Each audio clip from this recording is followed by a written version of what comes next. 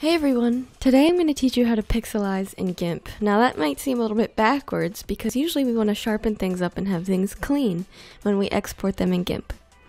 But pixelization can give us a really cool effect if we're making a thumbnail for maybe a gaming channel or something like that. So I have my rocket icon that I've made, and I'm going to go up to filters, down to distorts, actually blur, sorry, and go over to pixelize. And it gives us this really nice preview,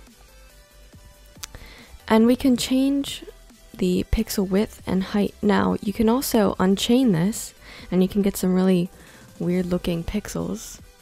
See if I change this, we have a height of 10 and a width of 10 and a height of 3. So we just can kind of play with it like that, and we can make it sharper or more pixelized. So I'm just going to do 5 and 5 and click OK. And it gives us a really clean pixelization. I hope you enjoyed this tutorial. If you did, please leave me a like and subscribe. It really helps.